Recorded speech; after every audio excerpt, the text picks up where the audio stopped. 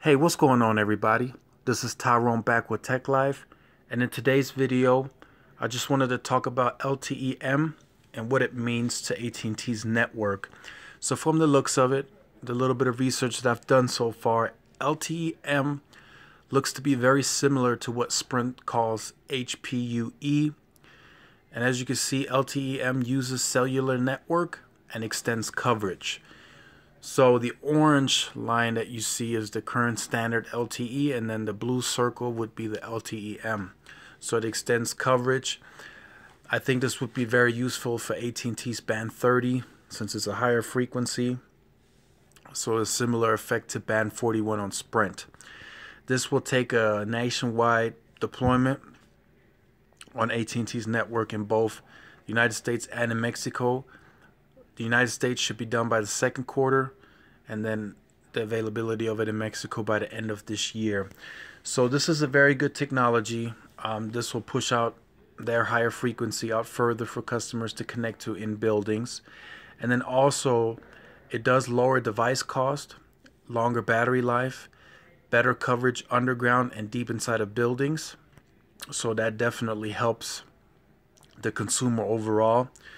And by now, I don't know if most of you guys know, AT&T's band 30 deployment has now surpassed Sprint's band 41 deployment, and Sprint started way ahead of AT&T. So on the square miles of LTE, band 30 is now more largely deployed than band 41. So now putting this to use, this will definitely help AT&T speed things up a little sooner than having to wait for, small cells and extra macro sites. So this is definitely good to hear from AT&T. Every little bit of improvement helps, and this could definitely be added on a lot quickly, faster than small cells and tower sites, and it's probably not going to cost AT&T that much money to roll it out. So definitely just wanted to touch up on that. In the next few days, as I find out more, I will drop more videos on this.